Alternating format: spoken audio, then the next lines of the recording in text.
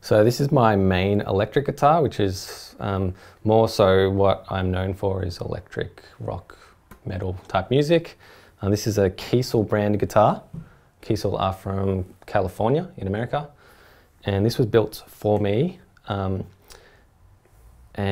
it's pretty cool. It's got it's called Blue Candy Finish, and it's satin finish as well. So it's the first satin finish guitar I've had. So it just has that really nice feel to it rather than a gloss, which is cool too, but I'm really enjoying the satin sort of feel. I've got my bare knuckle pickups installed in there with my logo, which is really fancy. I like that. Don't know if you can see the whole thing right there.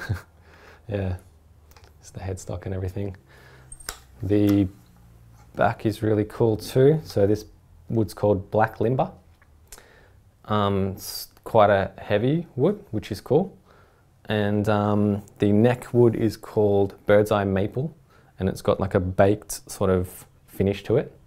So it's kind of a darker finished maple, and it's got the bird's eye type figuring in the wood, which is really fancy. It's really cool.